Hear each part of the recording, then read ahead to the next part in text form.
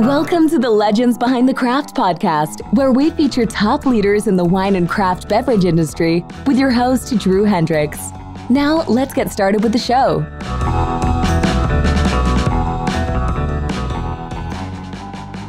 Drew Thomas Hendricks here. I'm the host of the Legends Behind the Craft podcast, where I talk with leaders in the wine and craft beverage industry. Past guests of Legends Behind the Craft include Lawrence Francis of Interpreting Wine, Cheryl Dursey of LibDib, Zach Campus of Commerce 7. If you haven't listened to any of these yet, be sure to check them out and subscribe. Today's episode, it's sponsored by Barrels Ahead. Barrels Ahead, we work with you to implement a one-of-a-kind marketing strategy, one that highlights your authenticity, tells your story, and connects you with your ideal customers. In short, we help wineries and craft beverage producers unlock their story to unleash their revenue. Go to barrelsahead.com today to learn more.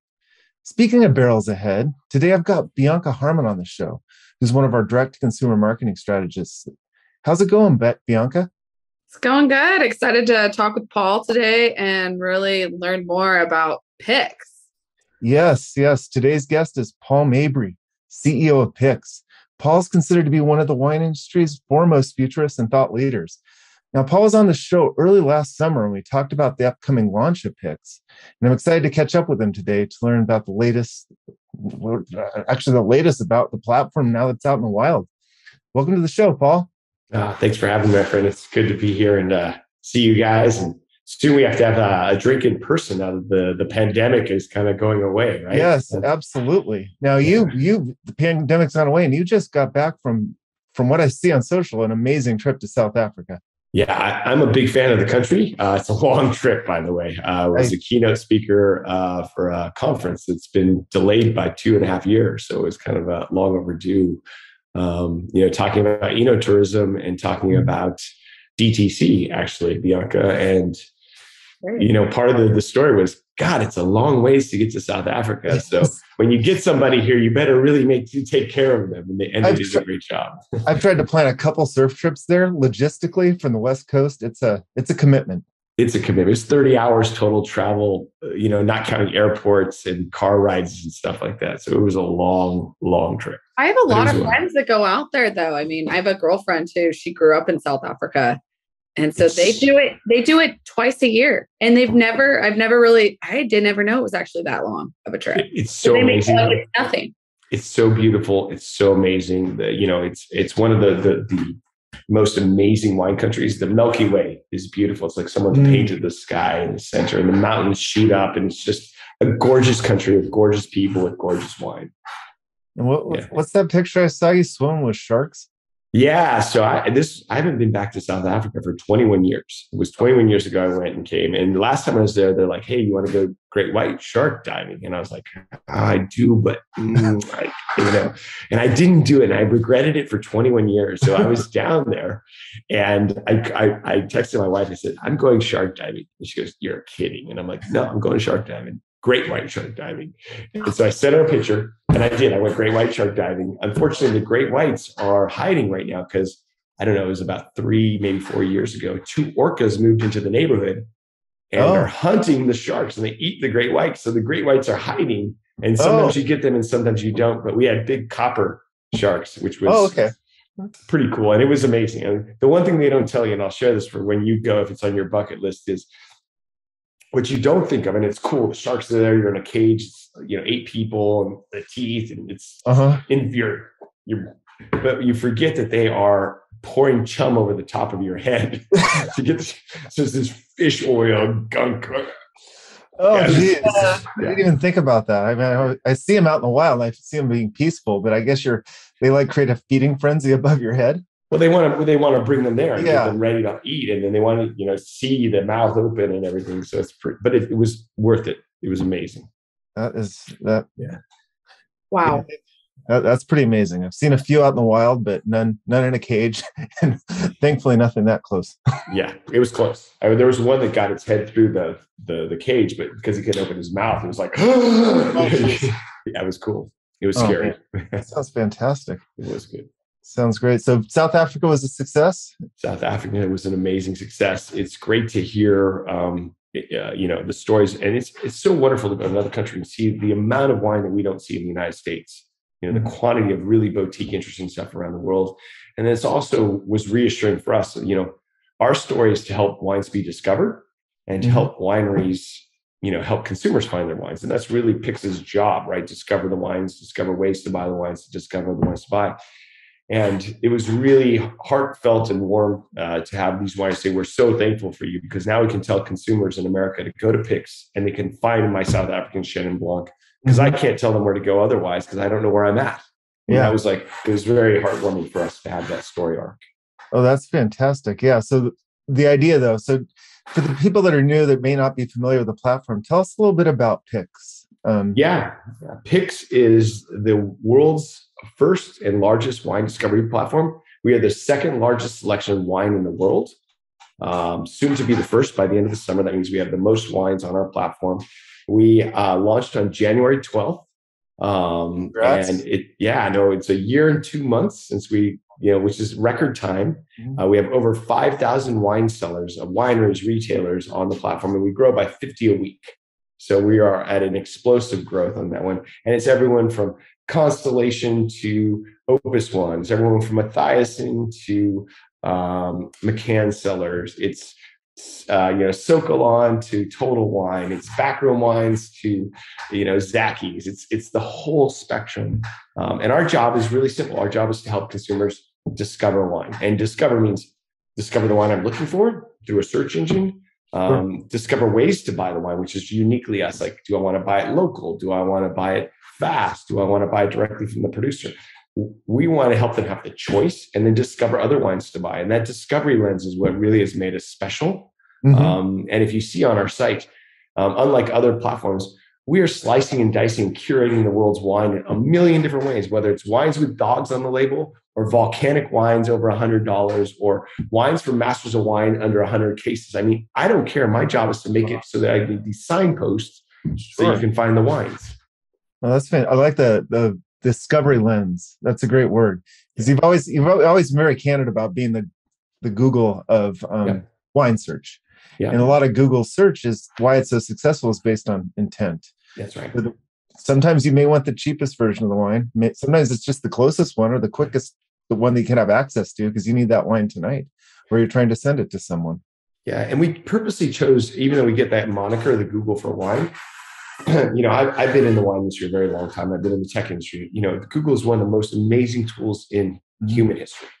And Google is great for finding anything you're looking for. It's amazing for that. But what's Google not good for? Finding what you're not looking for, or if you don't know what you're looking for, helping you find it, right? And that's why discovery needs to be part of that equation, especially in an industry like wine. How can I help introduce you or show you or guide you? Maybe you think you want Cabernet. That's a big term. You search on our site right now, Cabernet Sauvignon. I think you have 59,000 offers. I mean, that's a pretty... You're lost. You can't. How many days would it take to go through 59,000? Even if you sort and slice and dice and go best price, highest rated, it still gets you down to thousands. How do I make it smaller and easier for you to decide, I like Cabernets under $20 to impress my wife, or Cabernets to share with my boss? Cabernets directly from the winery. Yeah, find what you're not looking. I love that. That's good. So that's what I see that you have got some curated selections there. Yeah, those collections are really important for us, and the collections they're all through the site. You're going to see them exploding. And actually, we take all of our learnings not from the wine industry, which is a really. We look at the big companies that service super long tail products, right? And super long tail products. There's only 4 real categories that have super long tail products, and wine is the only consumer good. So super long tail products include books, music, movies. There's millions of types of books and music, Bollywood, or hundreds of thousands at least, right? In that piece, and how do they slice and dice and make it easier for a consumer who's going to go to audible.com and figure out an Audible book, right? How do they or on a Netflix where you've got all the different, you don't even know the new shows. Yeah, it's so much to sort through. So we take our learning and our leads from people from those companies and apply it to wine. So for example, collections are a great example of that. If you go to audible.com, they make it smaller. Right? They say, okay, science fiction, but even that's too big. Science fiction with zombies by BIPOC authors. Okay, Now that's big enough for me to figure out where I want to go, right? And then we have the tags that are on the wines, and we took that from Netflix. If you hover over a Netflix movie, it'll tell you three things about the movie. It'll tell you rom-com, sci-fi adventure, documentary, dark, gritty comedy, all of that. We do the same thing. We're trying to help convert a shopper to a buyer. And we want to give them quick signals so that they get interested. And if not, they can move on quickly because we don't have a lot of time. That's the only finite resource in the human condition. Mm-hmm. Yep. We all have the same time. It kind of seems like some people have more, but I know that's not me, obviously. Yeah. So for wine stores, you're doing all this work for them. They're putting the wines up there. You're kind of aggregating, and they fit into the platform just under that particular wine category. So we believe that the wine industry has been locked behind paywalls. That discovery has to be open and accessible to everyone. So for a winery or a retailer, it's free to participate. You just have to give us a feed. You link to it. We want you to be discovered. And we actually show based upon 4 factors: from the producer, the lowest price, the nearest, and the fastest. And what makes that very different is everybody has a chance to actually make a sale. If you look at all the other platforms in history prior to us, it was only about price. The lowest price, the second lowest price, the third lowest price, the fourth lowest price. So as you know, let's use Prashant from Backroom Wines. Backroom Wines is a great local retailer here in Napa, an amazing selection of wine. They're never going to be the low price leader. Ever, ever, ever. Suddenly, they are at the top of the search because they're nearest to me when I'm searching, or nearest to Bianca. She might find Gary's in St. Helena, which is near her, right? They're not always going to be the low price leader, right? Or the producer will never be in the search term on another company because they're never the lowest price. We give them all a swing at the plate, and the consumer gets to make the choice. You know what? I do want it the cheapest. No, I don't want it the cheapest. I want to get in the car and drive and have it tonight for dinner. I don't want to wait a week and pay shipping. Or you know what? I care about the producer. I like provenance. I really care about how that bottle has been aged, and I want to buy it directly from the producer. Or I forgot Drew's birthday. I know he loves this wine. I'm willing to pay a premium and way more money so he gets it today to make him happy because I'm a absent-minded professor. Yes, that makes sense. So how I don't want to back up, but I also want to back up. Tell me about this launch. That was such a quick time frame from the concept to beta launch in January. I was floored. Dark circles under our eyes for sure. I mean, but this has obviously been germinating for some time. Being a technical insider, I knew where a lot of the bodies were buried, how to make it go faster. But there's a lot of work still to be done. I mean, we'll have geo awareness goes live this week, so we can actually show the closest and the fastest it's going live. So that's taken. We don't have content for this vintage specific yet because already we have 5.5 million wines in the database. Imagine spending $1 per wine to put the content in. That would be like $5.5 million that goes in the garbage can, right? It's a pretty ridiculous spend. So, but we love the job because the job is really helping emulate a human. And actually, if you look at us in our conversation, we believe the ultimate match is a combination between human and machine. Not the other way around. You cannot replace that human layer of smartness. Machines are dumb for the most part. So, our collections are human generated. The tags are WCT Students Plus, and they're teaching the machine how to tag. Our recommended wines are a WCT2 Students Plus saying, I know this wine and it tastes like this, because you can't break wine into pieces and put it back together again to get the flavor. Because every red wine has blackberry, cassis, and cherry, and every white wine has lemon, vanilla, and not everyone, but those qualities you can see a lot of wines. It's fascinating. I love that, and that human element is something that from the start. I mean, you have an amazing content on the site, and you've separated it to something called the Drop, which was brilliant. And so some brilliant articles on there. What was talk to me about the Drop for a little bit. Yeah. So, discovery is layers of different things. That's the key, right? And helping introduce you to wines in different ways. So maybe you're a budget buyer. Best wines under $20 is a key component to help you find your path. Maybe you're on a really interesting wine journey, and there's different ways to do that. And content is one of those inspirational vehicles. But it's also our way to help understand how to empower other content creators, right? So the content we do is kind of our sandbox. The Drop is, it's independently journalists. The only part of the company I don't manage, right? They write like a journalistic, they separation of church and state. But when they write an article about wine, it leads back to Pix. So we learn how to do that. And that's why we have the Robert Parker deal. And that's I was going to ask you about that too. Perfect. Yes. So our job is to close the loop. That's my only job as a platform, is to help close the loop and help introduce new wines. And part of closing the loop is helping either a producer, an agency like yourself, or a content provider, when they talk about a wine, when they advertise a wine, when they're trying to help the consumer find a wine, I bring it together. And the Drop does that initially for us. And it does great articles to help inspire people through that discovery journal, but also helps us learn how I can go to a blogger, how I can talk to Frank Morgan writing articles, how I can do Joe Roberts, One Wine Dude, and say, hey, whenever you blog about this wine, or Alder Yarrow, who's on our board of advisors, link to Pix so we can help the consumer buy it after you made them. And because we're this ever-filling perpetual store, it serves the customer, whether you're in St. Helena or in Baltimore, whether you're in Boston or in Austin, we help. Oh, that's great. How you mentioned agencies. How does an agency like Barrels Ahead? When we work with wineries and we're helping them with Facebook, we're helping them with Google, we're helping them with their whole online presence. How does the agency fit into your Pix model?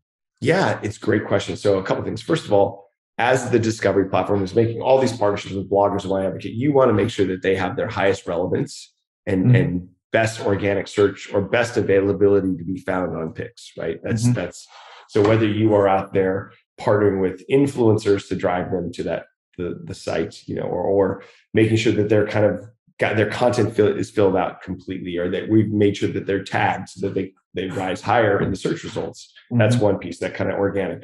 And then it kind of forks into two categories, right? One is if it's a DTC only wine, you just want to make sure that you have enough information to pick so that we are, okay, this is a female winemaker. It's 100 cases. They make biodynamic, regenerative, there's a million ways to help us understand what's special about that wine to help organize them to make the world smaller, right? From a DTC perspective. This is only available at the winery. That's a great one, right? Because then we could feature that as wines only available at wineries in St. Helena, like using that example, right? Or Rutherford. The other way, though, is really interesting. As you know, agencies like yourself are not able to do effective marketing to drive in-market sales. Like when you do a Facebook ad, can you stimulate a retailer? You can't, because you can't send it directly to one retailer because it's illegal because of tight house laws. You could send it to Pix and we'll get it to that retailer. I promise you. When our job is to make sure we're stocking that wine and making sure we have enough retailers across the country for the wines that you represent as an agency. So let's say you came in, let's call it Paul's Winery, and you were representing me. You would go to Pix and you're like, hey, Paul, I'm representing Paul's Winery. It's not two Pauls in that way. I'm representing Paul's Winery. Can you make sure that we have enough coverage where they're in the markets that we at least have a retailer in every state, or a retailer in every major metropolitan, or 10 retailers in the state? Make sure that they are properly filled out merchandise, because we're going to go buy ads or even put an ad on their website saying, go find these wines at Pix.wine. And because I'm never in the middle of the transaction, I'm the ultimate helper. I'm not an extra layer. I'm an optimizer. It's really a special place to be in the world. That's interesting. So like a conduit type thing. Yeah. So like go to fetzerwine.com right now. If you go to Fetzer Wine and try to buy the Chardonnay on fetzerwine.com, they'll give you this retailer locator that's clumsy and not helpful. Imagine how elegant it would be if you sent it to Pix.wine that says, here's the nearest, here's the fastest, here's the producer, and here's the lowest price, right? And we have hundreds of retailers in there to help them find that wine. So that would be on a 3-tier, helping wineries within the 3-tier system promote themselves. Yeah, I was talking to Ben Salisbury Creative about kind of working through the 3-tier system, and we were talking about Pix the other week. Yeah, so Ben knows us very well for that, because we are really tightly organized around helping stimulate market sales in a way. And even working with the agency, you can say, we're spending this money online, and they can go to the retailer and say, look at the money we're spending online trying to drive traffic to you. Keep our shelf stock, keep us on the shelf, because we are working hard to help stimulate sales. And it hasn't been possible prior to Pix. Okay. Yeah. Where else could you send the traffic to? There was no one else except for maybe Wine Searcher, but no one else. And even then, the problem with that is if you send a Wine Searcher, there's a paywall. You have to be a subscriber to see all the offers. Free for the consumer, free for the wine seller. And that's what makes us special. Perfect. What about a smaller winery that just wants to sell direct to consumer? Yeah, like I said, it may not be even involved in the 3-tier system. So first of all, getting them linked to Pix. So Trois Noir is a great example. Or Meteor Vineyards, right? They're mostly DTC. Or my wife at Donna, 100% DTC. Making sure that we're integrated with them, and we're integrated with almost every major e-commerce platform, and making sure that the content's filled out, making sure you're telling us stories so that we can rotate on our homepage and in the different search engines. Those collections are all over the site. So if you go to the New Zealand search engine result page right now, there's like cool climate Syrahs from New Zealand. There's the other Pinot Gris, we help to slice a region up. Even Rutherford, right? There's so many wines in Rutherford. How do you make it small? Great wines over 100 points, cool wines you've never heard of, over oaked, under oaked. I'm making it up, but you get there's a spectrum, and our job is to help the consumer. That's my number one job, is to help guide them. Yeah, so that's how you'd help a small one. Make sure they're integrated with Pix. It's free for them to list. And then we're filling out, I've not done this yet, but we're filling it out just like a social profile on Facebook. Like make sure the bio's in there, make sure they're even easier. Yeah, you can do that. You can add that. You can enhance it. That's free to do. But for their site, you just say e-commerce platform, allow Pix to integrate with them, or give them a Google Shopping feed, which is the lowest way. Google Shopping feed is the international standard. If you can make a Google Shopping feed, you can be on Pix. Sure. And then just making sure it's all filled out. That's right. We talked talked about enhancing, and back in July when it was still in the pre-beta big ideas phase, you had talked about almost like an ad model, like a Google ad model, where you could pay, where producers and wineries could pay to have their wines elevated or featured. Yeah, so it'd be like a Google ad model. That's not going to be out for another 18 months, to be really honest with you. That's just, it's a ways away. It's a big model. That contextual targeted marketing, where you're saying, boost my wine up, boost my offer up, so it shows to the front of the line. Like a fast pass is the way I've described it for wineries to kind of understand. That revenue. That being said, though, we do already generate revenue. We will be cash flow neutral in the next 60 days, which is great for a brand new startup. And the way we do it is, we are the endless shelf. We are the world's largest wine shelf, and we're the only world's largest wine shelf that allows merchandising to happen. We are organizing, and our job is to help a brand find its place on that shelf in multiple ways, whether it's the end stack, the cold boxes, to make sure it has neckers on it, shelf talkers, so that it can be discovered, because discovery is our lens. And as you know, if you go into a wine store today, there's, Napa, there's Bordeaux, there's, Rioja, and there's imports. Nobody wants to be in the import section. Ain't nobody want to be in the import section, as they say. So our job is to make sure that you're not. So merchandising regions, merchandising wineries, making sure that they're properly stocked. And we have a retailer in every state that's able to ship there, that's stocking it, right? So that dynamic merchandising engine is how we make our money. How is that? I guess I'm not understanding that. That's where your revenue comes, where retailers can pay you to help them merchandise their product on there? It's wineries that pay us to merchandise the product, right? Organize them, make sure they're stocked on the shelf. So if you use a metaphor that's outside of wine, and you look at New Jersey, you pay New Jersey merchandisers to go in the store every day, because the consumers that went through, they make sure the shelf is organized, make sure it's stocked, make sure there's neckers on every one of the bottles, make sure they cut the end stacks and the boxes there. Make sure the cold box is full of the Chardonnay, because you gotta make sure that it's got enough Chardonnay for a consumer to buy cold, right? Think of it like that. That's the metaphor that you can use. We're just doing it in a digital format. Oh, that's great. Is there any way that agencies can help you with this merchandise? Yeah, absolutely. Yeah, I'm happy to talk with you about it a ton. I'm happy to show it to you. It's very cool, and it really, it's tied to, all I'm trying to do is make it easier for the consumer to discover those wines. And make sure that they're in the right place in the store. And the good news is, the same bottle of wine can be 100 places in a digital store, unlike a physical store. Yes, right? That's a big point. It takes a minute to get your mind around that, where you're the same wine is you have a different experience based on your journey through Pix, and that wine can pop up at the. And what I'm thinking, I guess I'm intuiting it, is the wine has a dog on it. It might show up on the top 10 dog wine list, top 10 wines with the dog label, but also one of the top wines that from South Africa. Absolutely. Going back to South Africa, that Mulder Bosch Faithful Hound used to be, still is one of my favorite Cabernets, and they used to have a great picture of a dog on the bottle, and I don't know why they took the dog off. Yeah, a great example of that. That's the perfect example. That wine could be in those places. It could be great wines from South Africa. It could be iconic Chenin Blancs. It could be wines with dogs on the label, right? It could be all three of those places simultaneously, which is, we don't have that limitation because there's no physical place. I mean, even though I'm sitting in a physical office, the Ultimate Wine Store has no physical. Mm-hmm. It's cool. It's very exciting too, because what you're doing by doing so is you're giving the opportunity for a consumer to bump into that wine in multiple places, depending on where they started or where they're looking, right? If I'm interested in South Africa and I bumped into that place, I might not have found or discovered that wine. Again, discovery is the lens. If I'm into dogs so much, or I know I have a friend who's like just a super dog fiend and I want to buy him a birthday present, and I'm in the dog section, I bump into it there through that customer journey. Or I'm looking for a discounted Chenin Blanc or Chenin Blanc.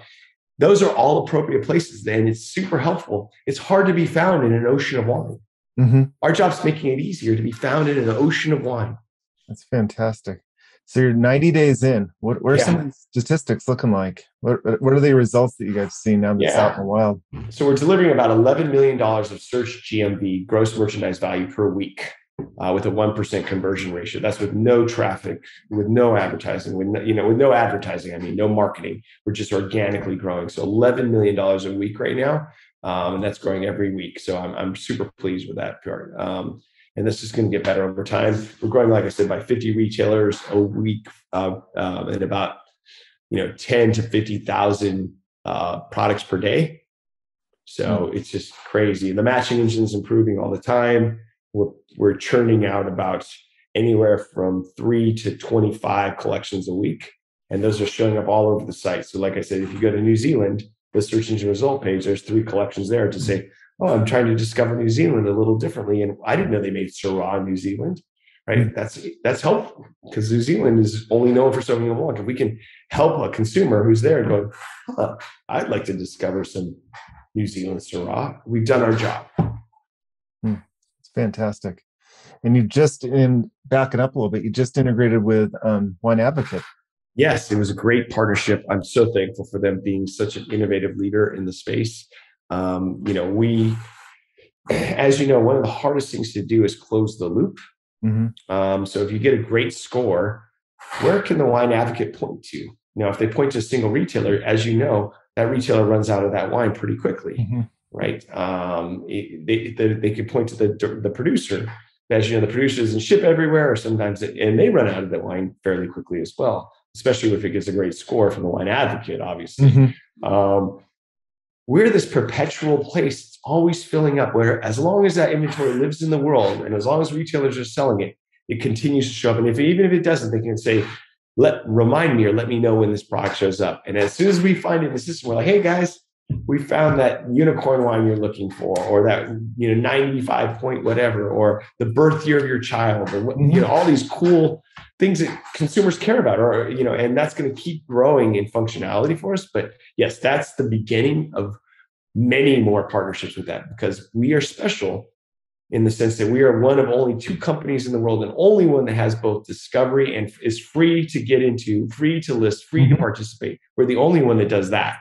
And we'll keep empowering as many people. If you're a blogger, and I know you guys hire influencers, right? Where do they point to? They can DTC, yes, they can point to the wine, but if it's more than DTC, we're that perfect tool to help close the loop. Yeah, so close the loop with the influencers, close the loop with the reviewers, get that integration. Talk to me about some of these like e-commerce systems like Commerce 7, Vine Spring. Well, they just bought them, but WineDirect. They're the same. So look, I'm a big believer in DTC. I think it's important for the market. I think DTC sales, if there's a wine that's in 3-tier, empower 3-tier success. Right, the profit that's taken from DTC is often spent to stimulate market value. Right, so it's a good thing. I think DTC is healthy for the market. And so we've always had DTC as a core component of who we are. I even think the DTC in our pricing matrix, so we list the producer first always, reinforces below the retailer saying, oh yeah, they're the highest SRP, it's $56. This one's $49.95. I should buy it from that retailer. So it reinforces retail purchasing as well when it's listed in that piece. So we've been a big fan of integrating with almost every major e-commerce platform. Some of them we have really bespoke, deep integrations with. Commerce 7 is an example of that. Figure is another, or Offset. Even Vino Shipper, we have a good integration with. Others we empower through Google Shopping feeds or third parties. So I think the only systems we're not integrated with is WineDirect because they can't spell API. And sorry, did I say that out loud? It did. My inner monologue comes out. And AMS, who also can't spell API. Those three letters are elusive to them. That's good. Sorry. you got to call it where it is. Yeah, for sure. Yeah. Go forward. But like some of the ones that do have a deep API, like taking Commerce 7, for example, how does a winery use Commerce 7 just to help get onto the... Yeah, the good news is if you're on Commerce 7, you're on Pix automatically. That's how tight the relationship is with Commerce 7, is that once you're on Commerce 7, the minute the product is live on your site, it's live on our site, and it gets top listing at the part. And we do that intentionally because we could go scrape the site anyways. We want to, and why wouldn't you want to be on a site where you get top billing and free listing of qualified, so, I applaud Commerce 7 because they were the leaders in saying, look, how do we make it easier for our wines, the wineries on our system to sell, and they did that in an amazing way through that partnership. Oh, that's fantastic. I guess I didn't even realize it was automatic. It's just something that happens. And I think a lot of wineries that are automatic may not as well.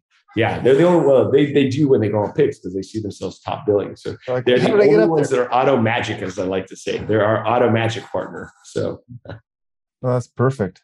That's perfect. Then other ones you just work with the one by one. They say yes, they turn us on. It's kind of a one by one. So if you call Figure today, they'll turn us on. If you call Vino Shipper, they'll turn us on. If you call Shopify, they'll turn us on. But if you're automatically on, once you choose Commerce 7, the minute you go live, you're automatically on Pix and top billing, and you get free sales whenever we send free traffic to you. Free.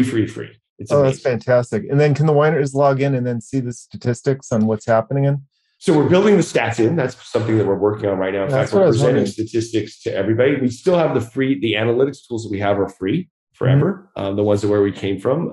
But we're adding in the Pix statistics, and that's why we kept Mabray with us as part of the kind of origin story of who we are. We've changed it to Pix Analytics, and that's free. And we'll start weaving in things like how many clicks have you seen? How many, what is your average SRP, suggested retail price across all the retailers in the United States? What's your comp set doing? Really cool, amazing. What is the heat map of the United States? Where are people clicking on you and buying from you? Where are you getting scanned at? All of that, and controlling your own content through us, where you can go fill it out and change it on the fly auto-magically. Okay, and that's coming. Okay, is that coming or live? Yeah, okay, it's coming. But if you email us, we'll change it. Unlike everyone else, we're right there. We have a queue. We want to make sure that we're listening. If you don't like it, we're going to change it. But for right now, so I'm a winery and I'm on Commerce 7. I don't have huge access to analytics. I've got Google Analytics. Right. I'm going to be able with an agency see the incoming traffic and know what sales have come via the Pix platform. Is there a better way for a winery to track the Pix directed referrals?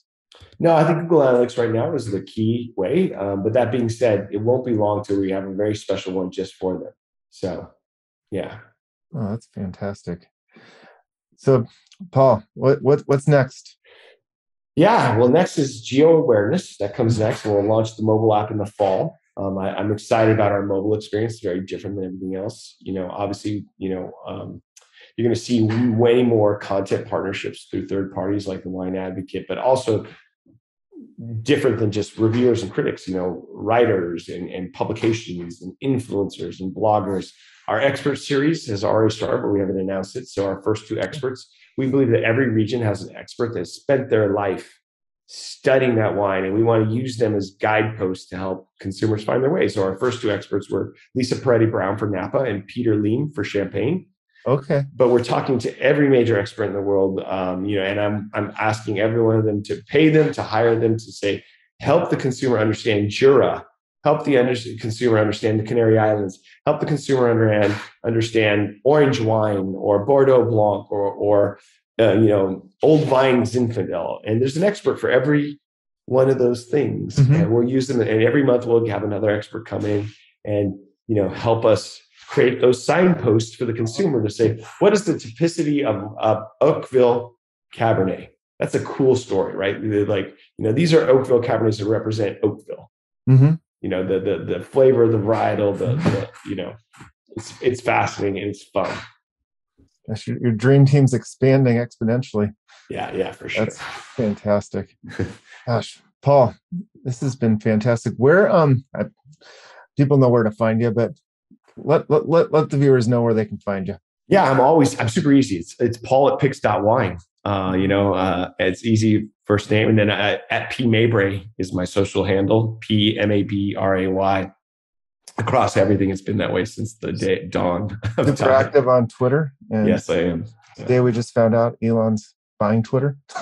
Trying to. Did he buy it? No, he's trying. He offered $54 a share. This will be dated content very quickly. Yes. Who knows what happens? Exactly. I hope he doesn't buy it, but we'll see. We will mark it on here. Yeah. Well, Paul, thank you so much for joining us today. I love the journey, and I love to see how we can help all of our wineries get the I'd most love to help with platform. you. Let's do it. Let's talk about it. Let's make it happen. Let's do some magic. We'll do some experiments. It's a great experiment. It's a big giant ball of clay for us to go try because no one knows the answer. Let's go find it out together. That's my thing. Let's go find out the answer. Love it. I love it. Thank you so much. Thank you.